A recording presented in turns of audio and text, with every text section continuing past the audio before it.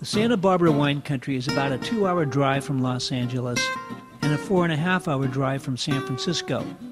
In 2004, the movie Sideways featured the Santa Barbara wine country, and the area has been popular ever since. You can visit the Santa Barbara wineries in 2 different ways.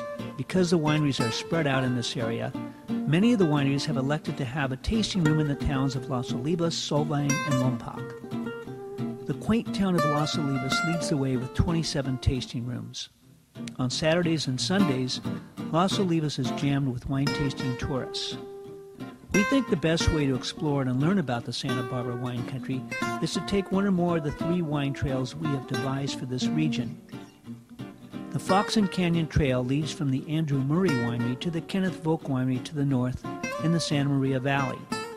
Among our favorites on this wine trail are Andrew Murray, Zaca Mesa, Rancho Sisquoc, and Riverbench.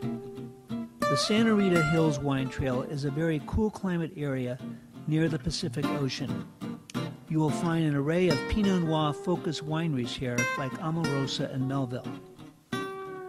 On the Santa Ynez Trail, don't miss Sunstone or Rusack wineries.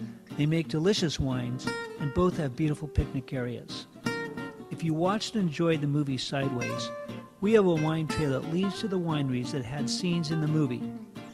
It's great fun to follow the characters of Miles and Jack on this wine trail.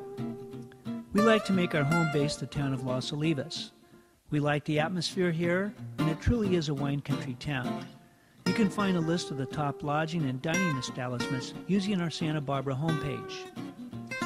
Take your time, relax, and enjoy the wonderful tranquility of this beautiful wine country.